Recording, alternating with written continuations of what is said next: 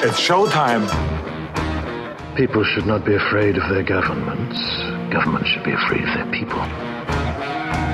You know, the right to bear arms is because that's the last form of defense against tyranny. Washington is fundamentally corrupt. There are more words in the IRS code than there are in the Bible. Made in America, heard round the world. You're listening to Blunt Force Truth. I'm Chuck Woolery, along with my co-host Mark Young.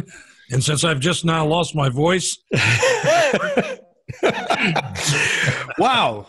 What happened? It just went south on me there for a second. Oh, my goodness. Well, we got to bring that back because we cannot do Blunt Force Truth without the golden throat of Chuck Woolery. Yeah.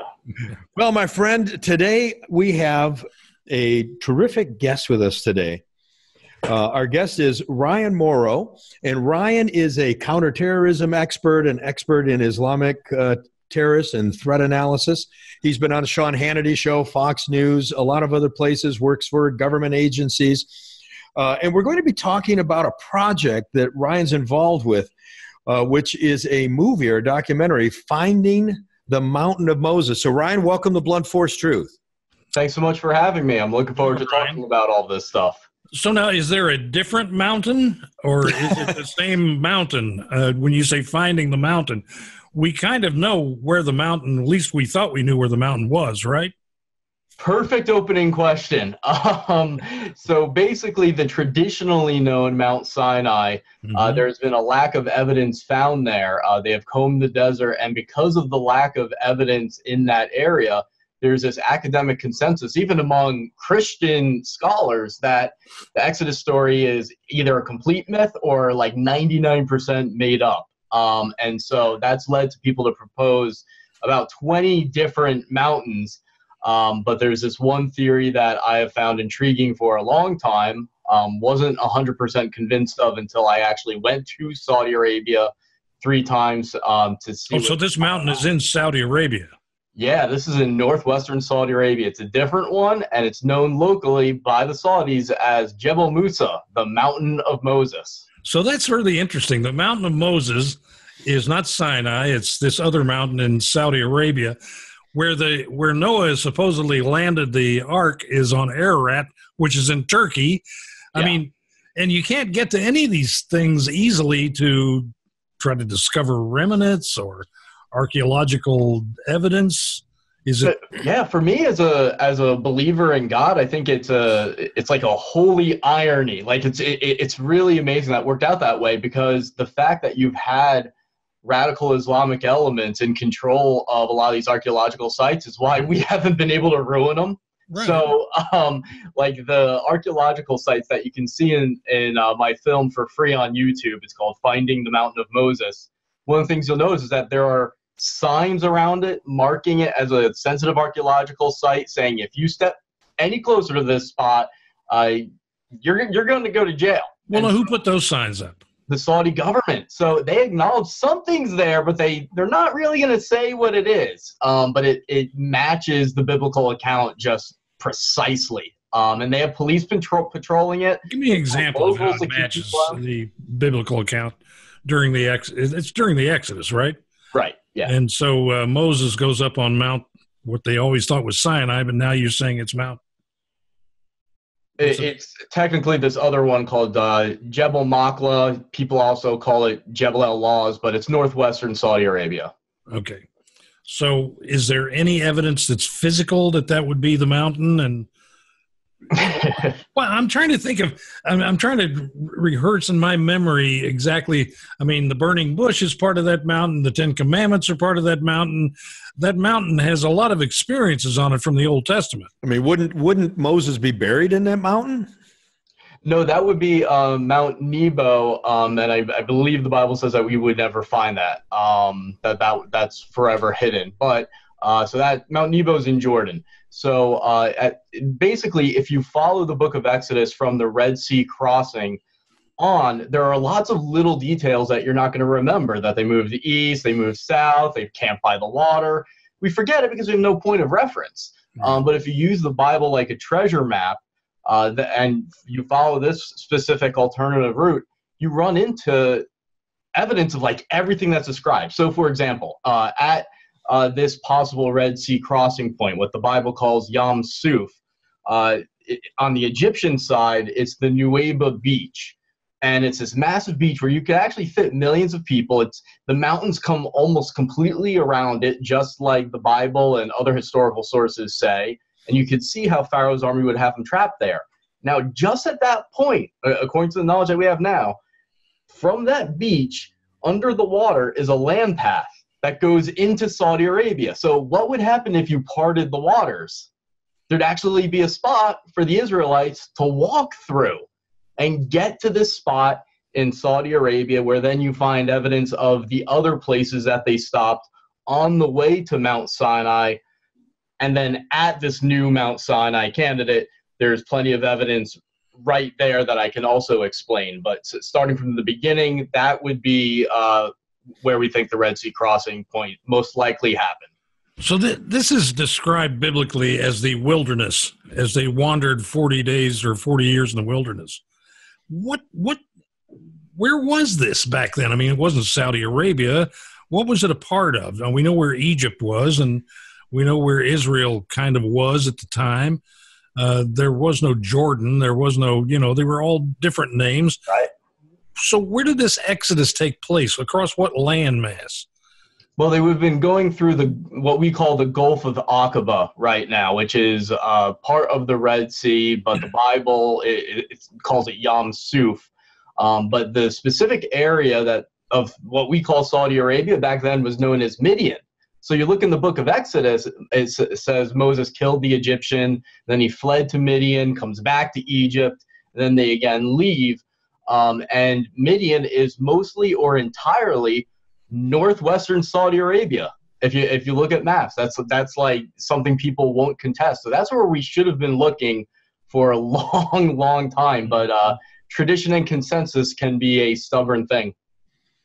So what kind of evidence did you see? And I want to back this up with, I am fascinated by the repeated events that happen where you see science confirming the Bible. Yeah. And we're seeing these things happen over and over. I mean, I don't know if you know, a gentleman I know in Israel, his name is Professor Fain. I don't know if you know him or not. I don't. He runs the Dead Sea Scrolls Project at the University of the Hebrews. And he has shown me stuff, and some of the stuff that he has. So as an example, is able to take the Dead Sea Scrolls and show how they're word for word the same as the current Bible we're using. And the phenomenon of how many years could something have been scribed and no one changed the meaning? Right. What were the odds on that? And then we go to Genesis 6:2 or Genesis 6:3, where it says, man shall not live forever, but he shall live to be 120 years. And then we come forward to 1963 when Dr. Hayflick discovered cell replication and proved that humans could only live to be 120 years. I mean, the exact number. So these things are fascinating. Yeah, What hard evidence? What's the hard evidence that you found that tells you, Ryan, Moses was here? This story is not a fable. This is a real story. Sure. Well, first of all, I identify as a Christian, but I have atheist days. I'm open about that. So there's some level of. So you're identifying as what? An atheist? What? On some days, I'm an atheist, just like anyone else, So that because I'm very cynical by nature. So when I research this stuff, I'm always looking to poke holes in it because. So you research it as a scientist, not as a Christian. Right, I'm not a scientist, but that's what's fun for me is trying to poke holes in theories and figure these things out. But right at the mountain, man, there's so much. But I would say the first thing that you'll see in the plain where the Israelites probably would have camped, and there's room for millions of people, is if you remember the golden calf story where Moses is up on Mount Sinai and then some of them start worshiping a golden calf. Well, right in front of the mountain, and you can see exactly how Moses would have first heard this and then seen it. There is, again, a marked off archaeological site with a pile of rocks with a flat top that has petroglyphs of people worshiping cows, like Egyptian style. Mm-hmm. And so they drew it all out, and on the top you can even see an indentation where the golden calf might have once stood. I mean, that's speculation on my part. and then what looks to be an altar in front of it, because the Bible says that there was the golden calf they were worshiping, and then an altar in front of it. And that's all fenced in, and all the locals know about it too. And then the Bible says that at the foot of Mount Sinai, God tells Moses to set up an altar of uncut stone without stairs so that he can do animal sacrifices. You go to the foot of this mountain, there's an altar of uncut stone without stairs. You still see the animal corrals. It's next to where a stream would have flowed, just like the Bible says happened at Mount Sinai for the ceremonial washing. And the Bible says that God told Moses, next to that altar, set up 12 pillars to represent the 12 tribes of Israel. Right next to this altar is not 12, but it's about 12 that we could find marble pillars. And I would add to this, those that have gone to these sites before me, because I'm not claiming to discover it, but I'm one of only a handful of people to ever actually make it to these sites. The Saudis arrested them and took away all their evidence. So what's exciting about this documentary is that we, for the first time now, have public drone footage and high-quality footage to show this to the entire world. How did you get the Saudis to give you this access? We'll just call that a secret. We don't want to give away our methods. All right. Well, I happen to work with an organization that we sometimes do things outside of the normal paths to get things done. Right.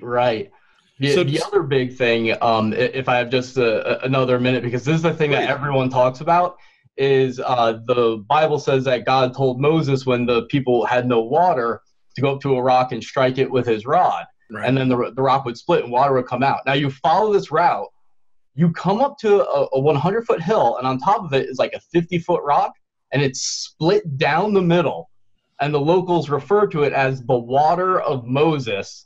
And the rock is smooth. Like you can see, it looks like a stream of water came down from it. You drive and everything's real bumpy, and then all of a sudden you look and you're like, what went on here? And it looks like streams coming down from that crack in this gigantic rock. Now there's no water coming out of it now. It's interesting with the rock story. God didn't tell him to strike the rock. He told him to speak to the rock. Oh, there's two incidents. There's Kadesh Barnea. That comes later. Moses was a little bit on edge, and he struck the rock.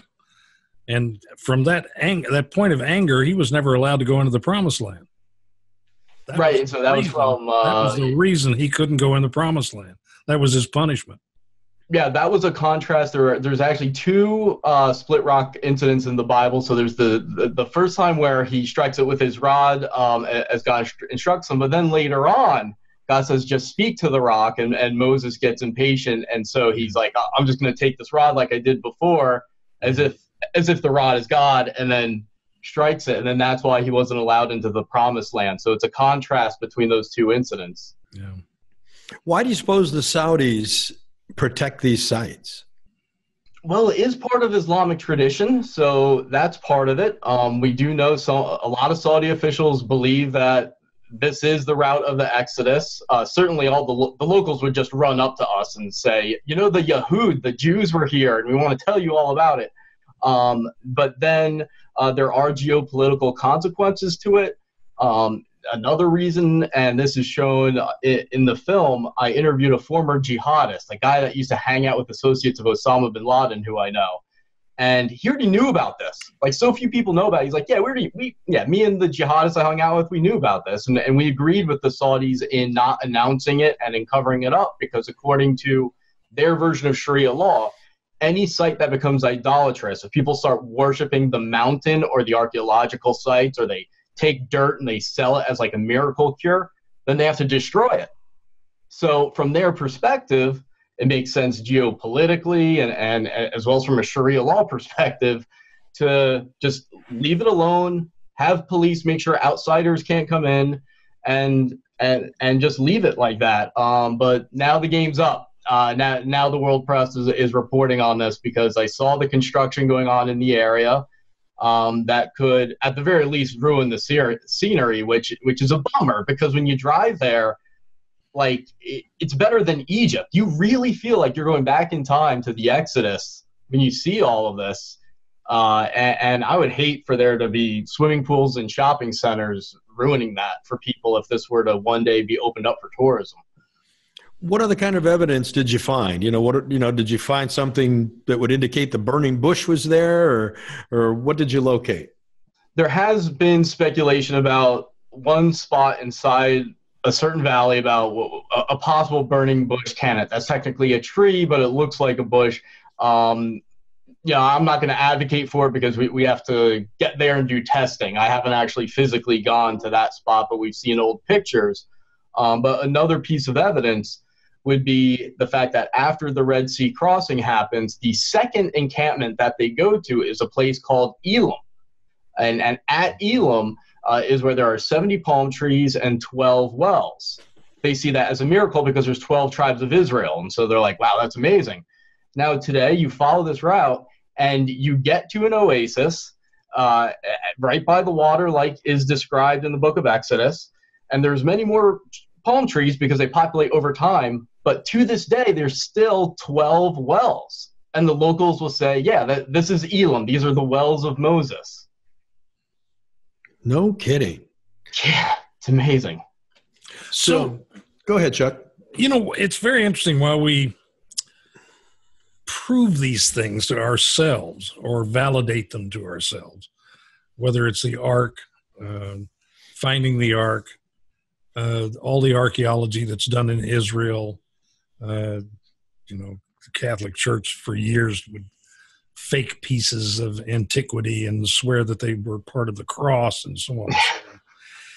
And it's so important to people. It's why do you think that is? Is it their faith is not strong enough to validate where they are? Or they just need that extra push? Because I'm a believer that in the fact that none of this will change a person who doesn't believe. It's not going to change their path or look at this and go, oh my gosh, it's real.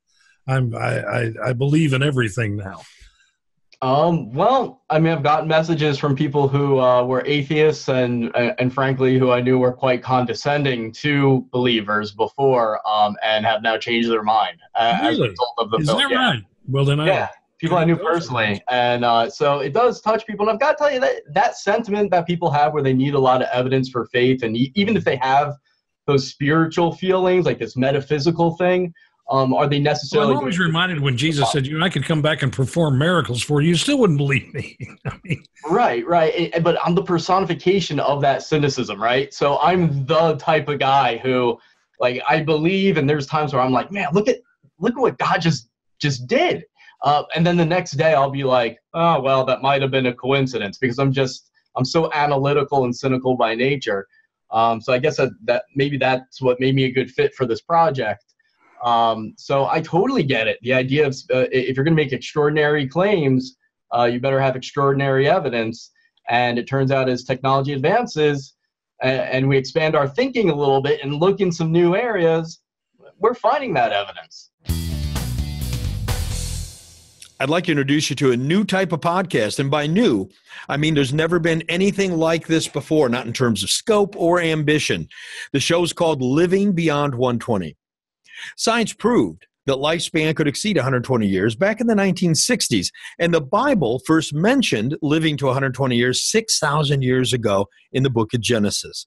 But the question is, how do we get there? Living Beyond 120 tries to answer this question. The show is an exploration into human longevity and what it will take for us to live longer, healthier lives, featuring interviews with some of the most respected minds in longevity science and tackling big subjects like how the medical system, big pharma, and maybe even our own government don't want you to live longer. Living Beyond 120. It's hosted by me and my co-host, medical expert, Dr. Jeffrey Gladden. You'll find the show on iTunes, Stitcher, or your favorite podcast directory, and you can also listen to it at the website livingbeyond120.com. Now, Ryan, you have a lot of history working in the Middle East and understanding Islam and terrorists and terrorism and all of those things, which clearly made you a good candidate for this. But I want to switch over to some of those questions for a minute. we're hearing right now that ISIS is on the ropes. ISIS is pretty destroyed. Is that a legitimate observation? It's legitimate with a giant asterisk. And that's because I study not just the ideology of radical Islam as a whole, but I've studied the end times prophecies that ISIS believes they're fulfilling. And that's like the key to everything. If you don't see that part of it, then you're not really getting ISIS. So let's go there for a minute. Yeah. In the Bible, we have the book of Revelation. Now, clearly, they're not following the book of Revelation, but ISIS, and I believe to some extent some of the leaders in Iran, see themselves as trying to fulfill their end time prophecy, which ends with what? Ends with a child imam, I believe. They basically say he's an adult for the Iranians will say that he's down in a well, and he's going to come from a well. The Sunnis will say this Mahdi, this messianic figure, will come from somewhere else, and their version of Jesus will show up and, according to the radicals, institute Sharia law, debunk Christianity, and then help behead people. So if we understand, so if we understand their version of end times, where the Christian version, our version of end times, does have a lot of really bad times, which results in the return of Jesus and 1,000 years of peace, they see that they need to cause a Holocaust. They want to be a part of creating the destruction of the world so that they can usher this in. Am I going down the right path here? Right. So there's two ways that the Islamic extremists will look at this. The first is that some say you have to actually make all of this happen. And the centerpiece is this grand war focused on destroying Israel. So you're supposed to actually kick these things into gear. Then there are those that say, well, you're supposed to wage jihad anyway as a religious obligation. And then at some appointed time by Allah, these things are going to come together. And man, I hope I'm one of those end times characters.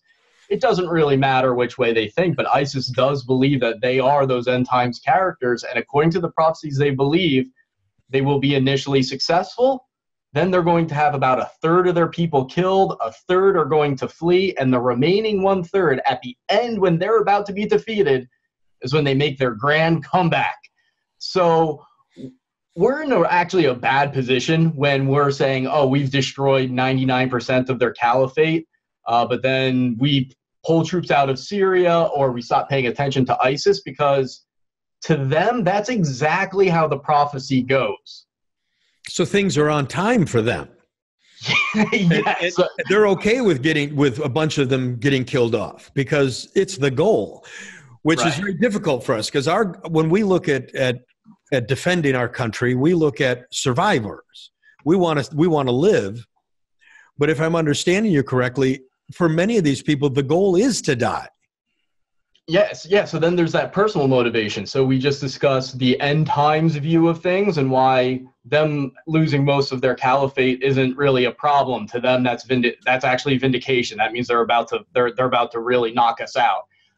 But then on the personal, real selfish level, and this is something I haven't seen any media network really get into, probably because it sounds too evangelistic. But if you look at the wiretap transcripts of ISIS suspects, most of them at some point will say the reason that they're about to do what they're trying to do before we arrest them is because they've done something to offend Allah, like drinking, hanging out with women. And they say, man, at some point, they say, man, I have so much sin. I've done so many bad things, and I don't know how I'm going to get into paradise, how I can win Allah's approval, except for the most extreme method, which is killing the infidel and dying in violent jihad.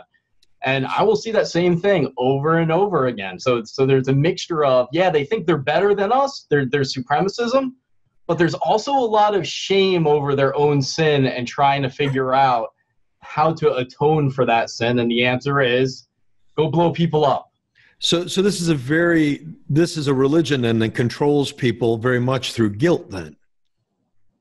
Yeah, and you see this this is pervasive throughout the Muslim world. This issue of like the slightest sin that might prevent you from getting close to Allah and getting into paradise. And so the moderates, and we have many Muslim allies. That's going to have to be addressed theologically if we're to ever get past this. So obviously, it is impossible then to negotiate with an ISIS or an Al-Qaeda, because we're negotiating for peace and they're negotiating with the intent on dying. Right. The most that they even believe theologically they can agree to is a temporary ceasefire that leaves them stronger at the end of that period, at which point they resume the jihad. That's so just a retreat and regroup is all they're interested in. Right. So when they talk about a ceasefire or a peace, literally translated into radical Islamic vernacular, that's what they're talking about, a hudna. It's different than the word we're using, and we don't realize it. So are the jihadists, are the ISIS people, are they interpreting Islam correctly and interpreting it to the letter, and the modern Islamic faith is not reading it purely, or are the jihadists distorting the Islamic faith? Somebody's got to be distorting the faith here. Right. So all of these groups, many of which will kill each other, are interpreting it literally. Sometimes they will disagree over which sources outside the Quran carry authority and which ones do not. But over the most minor thing, they'll kill each other. So to me, I can't say who has the right version of Islam, because you have 1,000 different jihadist groups all interpreting it differently in some way. And then you have your Muslim progressives that are trying to interpret it in a more modern way, saying there are certain things we can discard, or there's certain things that were for a certain period of time and never to be revived. And so you have this big battle of ideas going on between the more reformers, the Muslims that we ally with that become intelligence sources and that sort of thing. And then you have a lot of disagreement within the jihadist camp over how to interpret and apply a lot of this. So we would be considered, what is it, Chuck, kafirs, that we would be considered? It would be a kafir. So in the pecking order of who's a horrible person, are we at the top of the list of horrible people, or would actual Islamic progressives be even worse than us in the eyes of a group like ISIS? Muslim progressives, the punishment for apostates is always death. Whereas for the rest of us, maybe we could come later, or maybe we can have a ceasefire. But the overall goal is global conquest for all of these groups, even ones like Hamas that say it's just that they're focused on destroying Israel. The reason they're talking about destroying Israel is because that's where they're located. It's the near-term enemy. But then they're part of a global movement that still says destroy the United States, Canada, Sweden, all of it. Well, it's not as if they haven't tried this before. Right. I mean, the 1400s, they were in Spain. And actually, Ferdinand and Isabella kicked them out. Yeah. But they were murdering by the thousands people in Spain and trying to take over Europe. And so it's happened before, a little before Columbus, I guess, but it's happened before. And we do see them killing their own people more than they're killing us in many cases. Right. And so part of the reason that they'll do that, aside from the fact that they want to make sure that their side is solid, is because of the theological requirement that you kill apostates. But also in their mind, when things don't go right, it's because there's some sort of sin, some way you are not satisfying Allah's wishes. And so they turn inwards and they say, okay, why is our country so crappy? Well, there must be some type of Jewish influence or Western influence in here. So which among us is doing that? And then they attack their own. Now, here's where that's positive for us. There's a flip side. And this is why you'll see groups like ISIS just blow up out of nowhere and then collapse and then come right back. As soon as they have a series of victories, especially ones that appear unlikely, that is interpreted across the Muslim world, including by ones that may originally think that specific group is crazy and makes no sense. That's interpreted as Allah's way of saying those guys got the interpretation right. So when you have ISIS, a small group, suddenly take over a massive part of Iraq and Syria, that's why there was this huge gravitational pull towards them from other jihadists, and then other people who may not have been jihadists but saw that and said, obviously God is blessing them, and I don't need to study. They figured it out. Now the flip side is when we beat them up and when we crush them and we brag about it and we make sure everyone knows about it, and I don't think we do a good enough job of touting our successes at all. But when we do that, that is viewed as Allah's judgment, that he will actually use the adversaries of Muslims as a form of judgment, and then they have to say to themselves, where did we go wrong? Was it a certain tactic? What did we do that offended Allah that's resulting in us being destroyed now? And that's the process we need to kick off, and the only way that you make that happen is by defeating them abundantly. Well, I would think it's a great recruiting tool too, Chuck. Think about it. If you live over there and you're kind of looking and saying, geez, there's a really good chance somebody will cut my head off if I don't agree with that side. Mm-hmm. Maybe that's a really good recruiting tool to get you to flip over to their side. There's a part of the world that nobody talks about much. It's talked about a little bit, but that's Indonesia. And Indonesia is, one of the biggest battles that I recall in, it starts with a B, Bali, were Hindus and Muslims going against each other, just like they did in India. What's going on in that part of the world? I mean, it's happening there. They've got through the Philippines, all through Indonesia. We don't really, they're not Arab, and they're not, we just don't attach Muslims to them because they're basically Asian. And it doesn't look right, doesn't seem right, doesn't fit the mold, but they're there too. You're exactly right. And they're not in the news as much because it's not the Middle East. The Middle East, you've always got some good news headlines coming out of there if you're a news producer, right? But Philippines, it's just not there.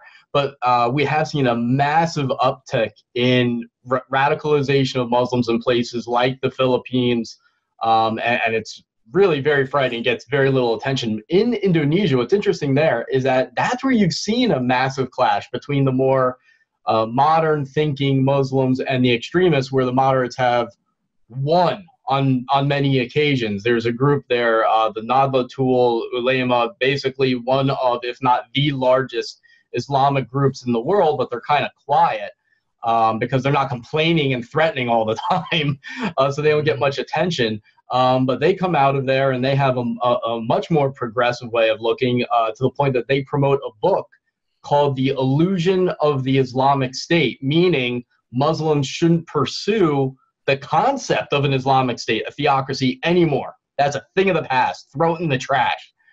So the good guys, these Muslims that we work with, perhaps their biggest disadvantage is that they don't get attention because they're good guys. That's not news. Mm-hmm. So do they come out? Because you don't, at least in the press, you don't see that many of the moderate Islamic leaders coming out and attacking the radicals when you see these attacks. Why are they not more outspoken? I will say this: when it comes to the most extreme of the extreme groups like Al-Qaeda and ISIS, and they do a shooting on American soil, whenever there is a reporter asking any imam if they are condemning the attacks, just about every single time they will.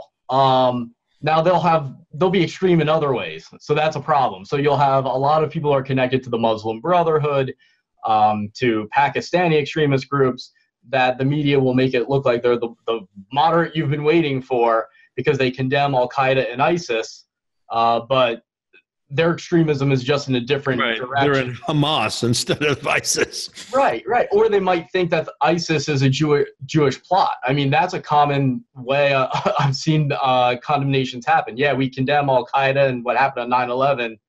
The Jews did it. So it's not like a real condemnation.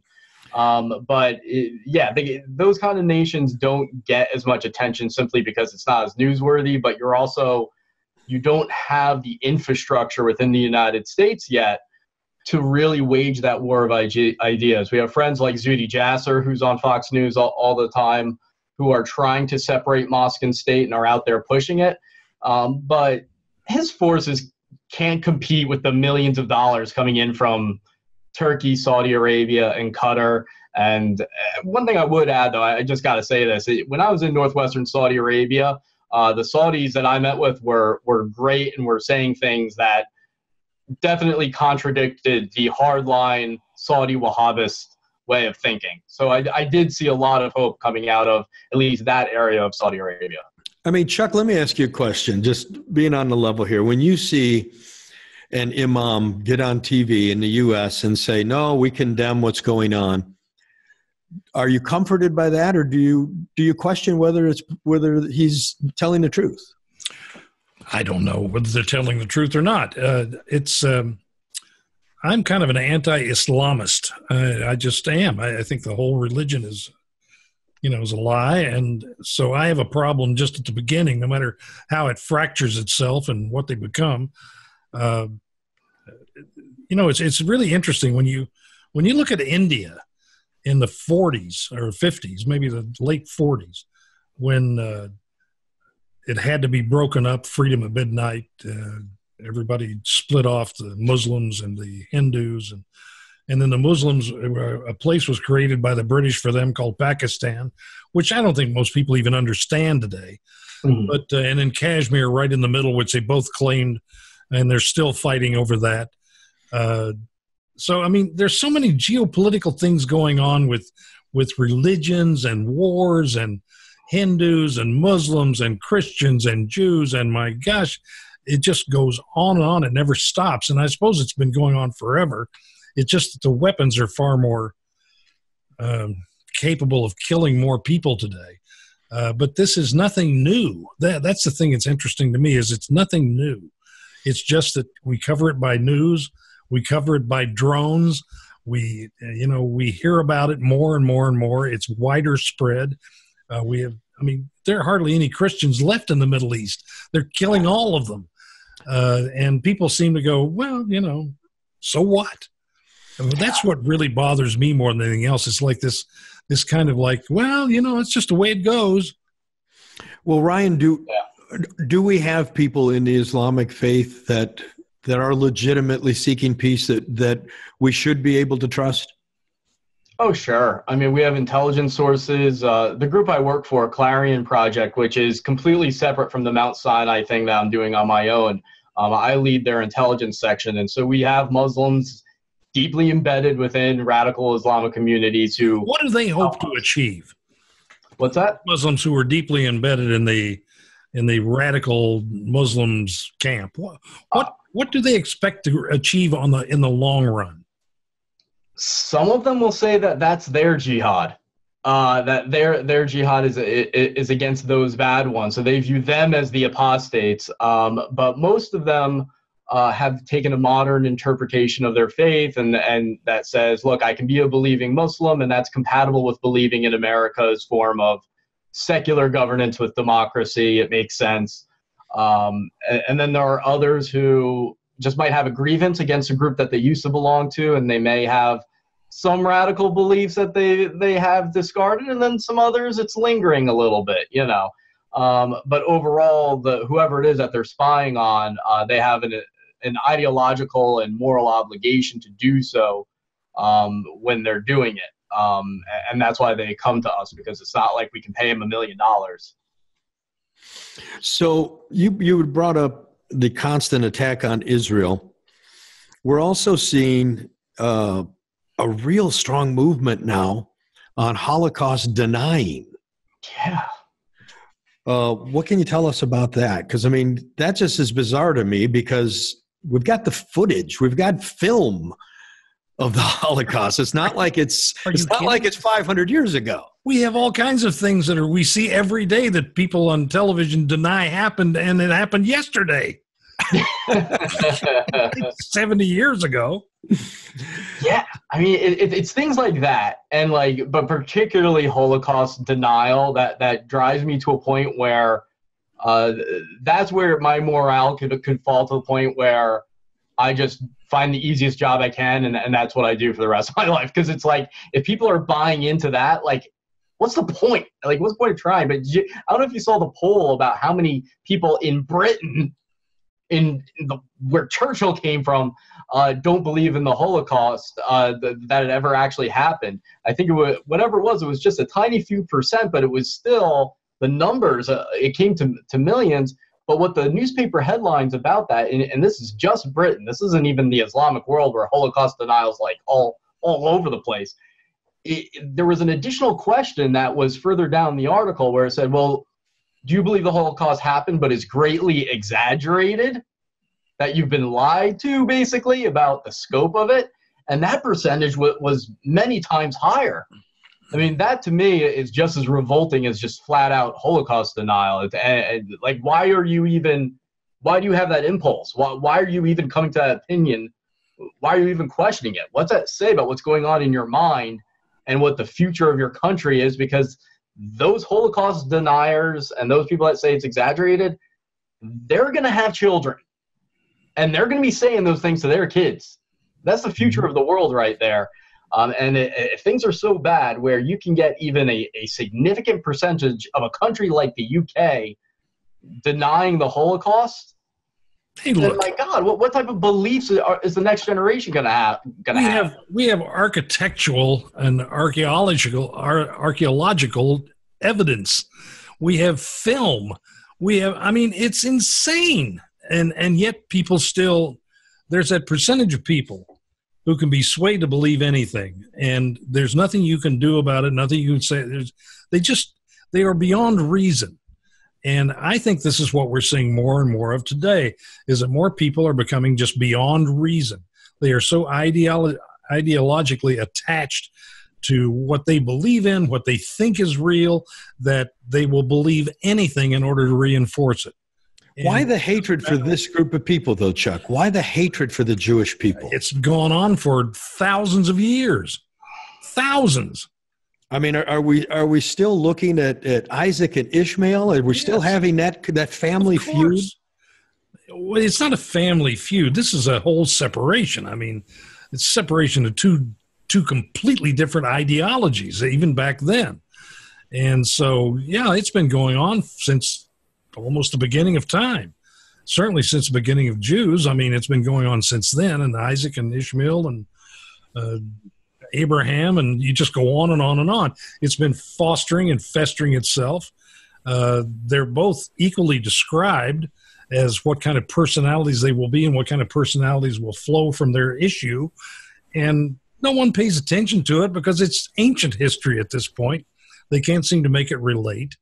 And I don't know what the purpose of this is. There must be a purpose behind it of some kind, but I'm not sure what that is. But, it's not. It's bizarre. Well, what's amazing to me is how much it goes beyond the Islamic arena now, where I've got to tell you, just from my own interaction with law enforcement, it's absolutely true that the threat from like KKK types and Nazi types, white supremacists, that really is skyrocketing. But you'll have like radical Muslims promoting David Duke and neo-Nazis and Holocaust deniers that hate Muslims.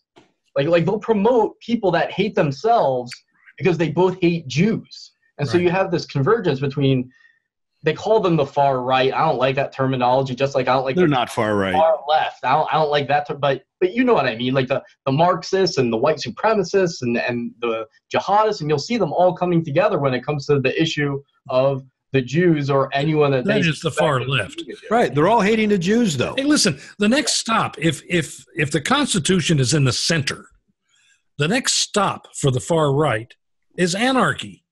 There's nothing in between. If you move to the left, there's all kinds of stuff in between. There's dictatorship and monarchy and oligarchy and socialism, communism, fascism. Just a myriad of different facets of what the left is, and sometimes they encompass all of it.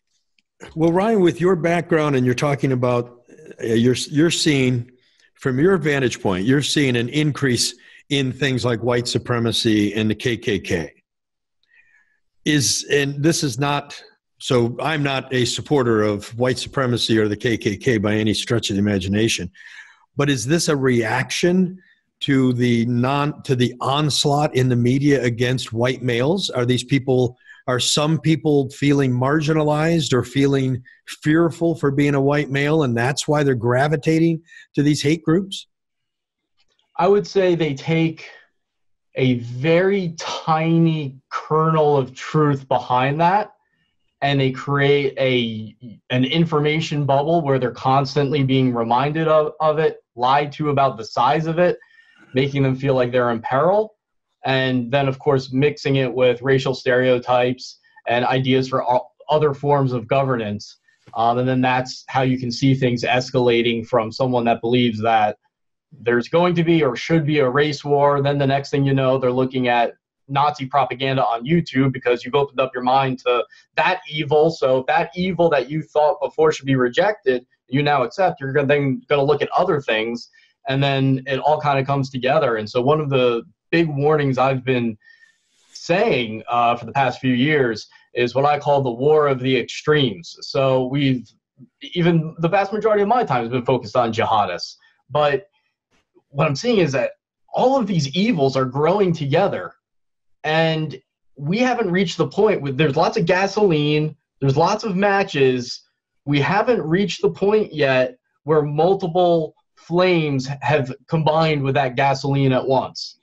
But I think it's inevitable. It is a cocktail. Yes. It's a hideous cocktail. It's exactly what it is. It's a cocktail of disaster.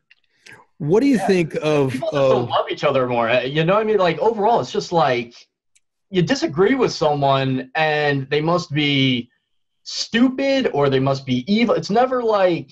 In your average dialogue, and I'm seeing this with people, I'm 32, and I'm seeing this with people my age, but especially, early 20s. The idea of honest disagreement it's like it doesn't exist anymore. It must be because you're stupid or you're part of a malevolent force and you've been indoctrinated, and for the sake of the country, you either better have your mind changed or you better get out of the way. So like why did my parents, who would now be in their hundreds, say to me as a child growing up, you want to be friends with people? Never discuss politics and never discuss religion. Your parents were smart. But I mean, how long has this been going on? And of course, all we do today is discuss religion and politics. It's pretty much television in a bubble. All of these news entities have become basically gossip sites. They don't even report the news anymore. They just gossip with each other about what they think is going to happen, what if, and if it could be, and it's possible. And that's not news. It's all opinion and conjecture, and it's all mixed together in this cocktail again of misinformation, misdirection. And here we are in the middle of everybody talking about politics, everybody talking about religion, and we all hate each other. What's the surprise? That's true. You really can't escape it. I mean, one of the things that boggles my mind is that they have all those TVs at the airport with the news on, and it's like you're taking a place, like one of the most miserable places in America are those really airports. Making it miserable. And then you're reminding people with the news headlines just going and going. You go onto Facebook so you can look at pictures of cats, and it's like you have the news feed right next to it. Right. So people just can't escape it. And then you mix that in with, all of these evil propagandas coming in. And fundamentally, people don't love to learn and challenge their ideas anymore. Like, it's so much fun for me to read some book that I initially disagree with and highlight the areas where I can see some convergence or maybe where I need to change how I'm looking at things a little bit or some new data. Like, that's a fun process. And that's the point. I read Tanisha Coates' recent book. Now, for me to say that I'm going to agree with a guy who's essentially a black supremacist is probably not going to happen. But I still read his book because I wanted to get in his head. Yeah. And I wanted to say, okay, why does this guy feel the way he does? And by the way, when I read the book, I did understand some of the things that motivated him. And some, I don't agree with them, but at least I understand a little bit of what the world looks like through his eyes. You could talk to him probably, right? Like, it may not, you might be uncomfortable, but you could have a conversation if you had to, right? Yeah, I can understand that he had these racist things that happened in his childhood, that these shaped some of the way he viewed the world. And I can accept that. I don't accept his response to them, but I can accept they happened. Right. You know, but the funny thing about it is, I'm gonna say something here. It'd be a little controversial. I may get some back on it. You be controversial? Here we go. If you are on the so-called right and you have someone on the so-called left, the person on the right can talk to the person on the left. I'm not so sure the person on the left can talk to the person on the right, nor will they. Because the left is so demanding that you believe what they believe, that you think the way they think, that there is no latitude in modern day discussion. That's why there is no discussion, because no one listens to anybody. They don't respect what you say. They don't respect how you feel. They don't respect where you come from. And if you do, you are crushed by the weight of force of what they believe, and there's nothing you can do about it. It's interesting, Chuck, that the party of diversity is not interested in diversity of thought.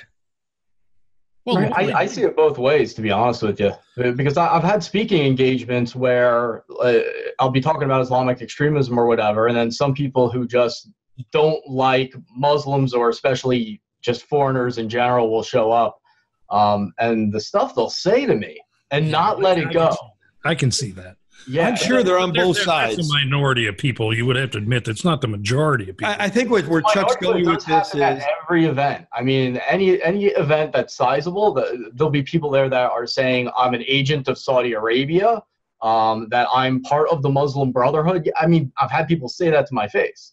I think where Chuck's going with this is there was some polling data that was done recently that showed that people who identify themselves as conservatives or Republicans showed that it was in the 30 percentile that they would consider dropping a relationship due to the opposing, political views. But people who identified themselves as liberal, socialist, and Democrats, it was like 56% of them that said they would end a relationship with a conservative. A close relationship with a conservative. So I think Chuck's point is there's some on both sides, but there appears to be more intolerance on the side that claims tolerance. Yeah, well, I can't argue with the data. I mean, you came with the data, so. I live in Hollywood for, 45, 50 years. Believe me, I know. And I was not dogmatic about anything that I believed in. But if I didn't keep it quiet, I didn't work. And that's that simple. It's just that simple. You did not go to work for anyone. If you were a Republican, forget being a conservative, because I'm more of a conservative and less as a Republican. In fact, I personally don't even like the Republican Party, but I don't. It's not conservative at all in any way. It's not centrist at all in any way.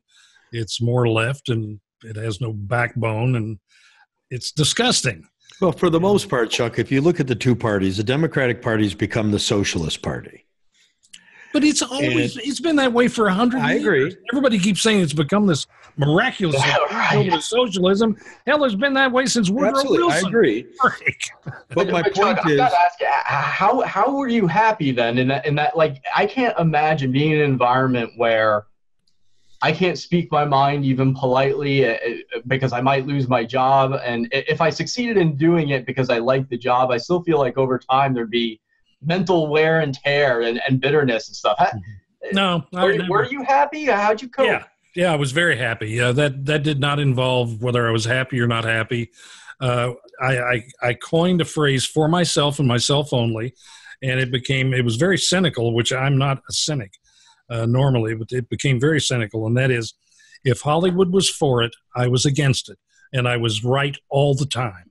So it didn't really affect me one way or the other. I knew where I was. I knew what was expected of me, and I wasn't going to change anybody's hearts and minds. I knew that. But you never played the Hollywood scene either. You weren't the guy to hang out night after night in all the parties. Well, you were the guy that made it, but you made the appearances where you needed to make my share, and I went to the parties that I kind of wanted to go to, and I had a lot of friends there. I had a lot of people I really liked who obviously were very left of me, but we just didn't talk about it. So it never came up.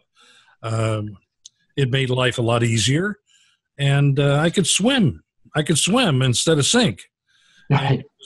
And that's basically what it is. But I had to just be quiet, be silent, and not say anything, and that's how I survived. And I survived, and I thrived. So, and then to answer your question, Ryan, I outed him. It's true, he did. Is that right? I can remember he said, I want you to go back. I was talking about something, and he said, I want you to go back and do a video on that. And I said, absolutely not. People really like me. Yeah. I want to keep it if you don't mind.